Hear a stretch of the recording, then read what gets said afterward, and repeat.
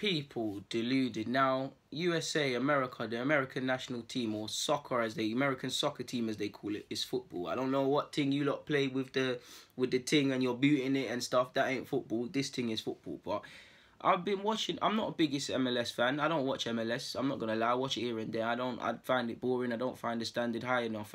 When Villa was doing his there, I was watching it, but I watch it here and there. I don't really have time for it, and that's my bias. Shoot me.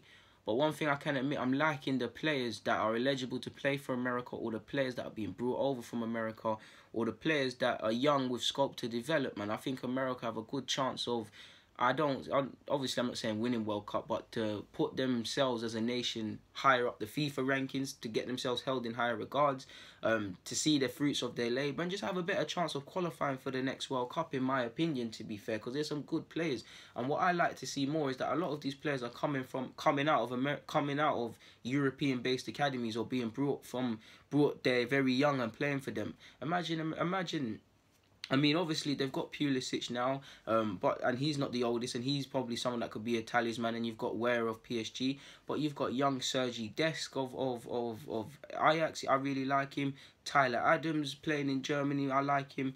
Wilston Kelly, I can never say his name, playing for Schalke.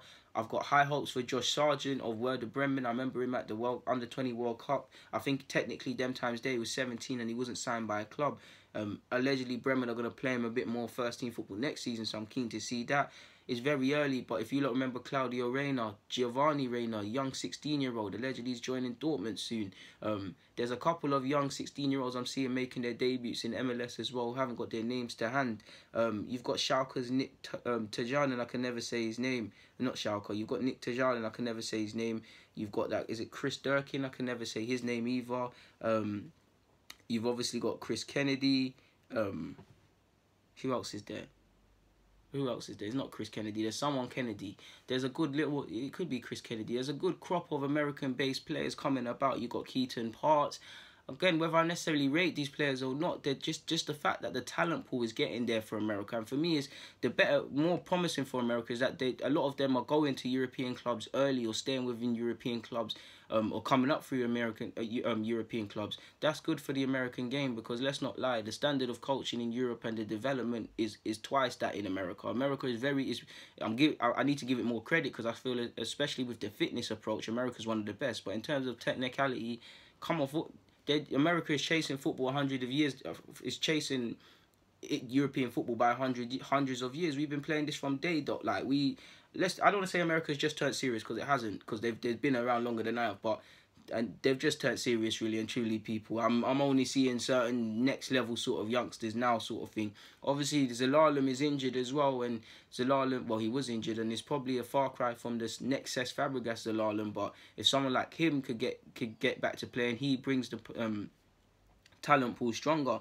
And for me as well, the most promising one would be Conrad de la Fuente. I can never say his name. He's got a very good background. I think he's eligible to either play for Haiti or the Dominican Republic. Forgive me, bro, if I got you wrong, but definitely plays for America at youth level, plays for Barcelona. Again, he's only 17. Difficult to see if he breaks through at Barcelona, but even if he doesn't, America have a decent player, and someone will have a decent player, man. I mean, I personally would hate to play against him if I was a fullback, because he always wants to take you on. He is quick. He's quick in the decisions he makes. His link-up play is quick. He's very good with the balance. He'll take you on down the inside. He'll go down the outside. He can turn. His balance is good. He'll turn and then go past you. Got a bag of tricks. I mean, got all them FIFA skills down to a T. He's very good, man. Very good player. Obviously, if you saw him against Hertha Berlin in the youth gen, or youth league, whatever they call it, the fake Champions League for the little kids, it was great. He's a nightmare to play against. He's probably the one I'm looking at the most, and I think he's an American under-20 international. And again, he's still got a lot to work on. But he's someone I won't be surprised if he makes his American debut in the not too distant future. I'm not sure of his eligibility to play for Spain, but if he keeps developing, maybe that's a factor. There's obviously a lot of other candidates, man, and I think I've messed up Chris Kennedy's name, but there is someone Kennedy, people, and someone Durkin or Duncan. They could, I don't know what teams they play for, but I definitely remember searching their names and reading about their reports and seeing they were decent players on top of the ones I've spoken about.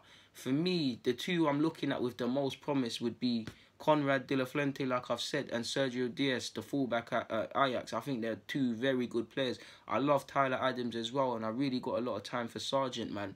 There's obviously players I'm not mentioning here, but just the fact that the talent pool is getting bigger, and I'm looking at when I'm looking at clubs on a random one, I'm hearing the commentator say, yeah, he's an American international, he's this and that. The bigger the pool for the bigger the talent pool for these sort of people, sort of countries, the better they can improve. And to be honest, like you're seeing what a lot of the Chinese players are doing now, or Senegalese, well not Senegalese, China's the best one. You're seeing China was smart. They had a lot of good partnerships with Spanish-based clubs. I made a video about it to let their players go to these clubs on loan. To the untrained eye, you would see these players and say, "Alright, they're not playing. What's the point of being signed for these clubs on loan?"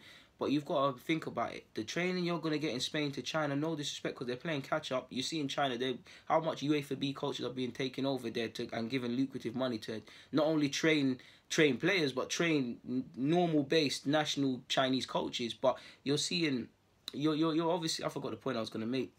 Obviously, with China, you're seeing that obviously if them lot there at them Spanish clubs, they're playing to a higher standard. They're training with higher quality facilities, coaches, etc., players. That's going to improve them. So if they don't go on and make that debut for the Spanish team they're on loan at, they're going to go back to the national-based side or the national-based league or national-based club playing to a higher standard. You see a lot of people doing these sort of things now, a lot of nations, and it's nice to see with America. And even if you look at players like Flo Balogun of Arsenal, consistently flirting, and it's good for him, getting good experience playing for America and England at youth tournaments, but he's eligible, he's born in New York. Now, if you can convince someone like him and players like that with the eligibility to play for America, you have a decent nation. America have a long way to go, but they have a good crop of players, and I felt I needed to make a video because every time I'm looking at games here and again, here and there, I'm hearing American Youth International, this and that. I haven't seen so many people, and the bigger the talent pool, the more chances they have of doing things. And obviously, I forgot to mention, but Way is a sick footballer as well, but we have to wait until them and they develop. But that's all I wanted to say, man. For me, Conrad de la Fuente is the one, man. I think he's a baller, people. I think he can go all the way to American full international and play at a very good standard of football.